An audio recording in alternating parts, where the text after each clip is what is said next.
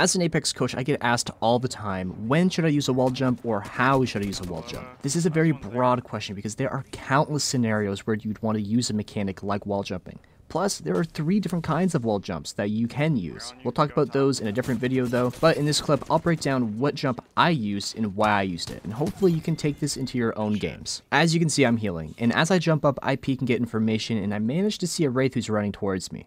I still need time to heal, so I positioned myself on the opposite side of the audio that I hear coming from this Wraith. Instead of standing in the open while I reload, I press myself as close to the cover as I can to make myself a much harder target to hit.